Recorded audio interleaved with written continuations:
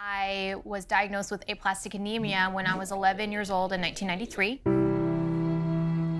They also said your best shot at a long-term survival is through a bone marrow transplant. And that's when ethnicity came into play. That's when I was told, because you're half Chinese and you're half Caucasian and your kind of ethnic mix is so rare that the chances of you finding a match are 1 in a million. No doubt, my mixed race heritage is the reason why it's so hard to find a match.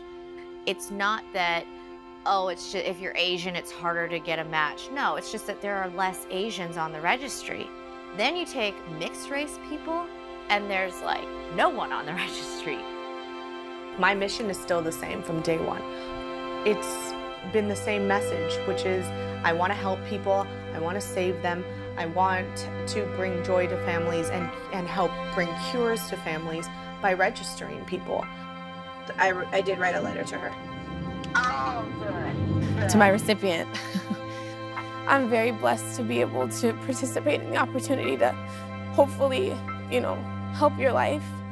And I love you, even though I don't know you. And I really, really hope that this transplant is successful, but know that even if it isn't, that I am so happy to do it for you.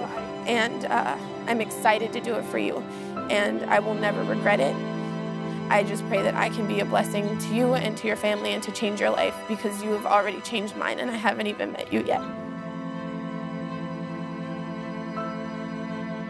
It's bittersweet because I think about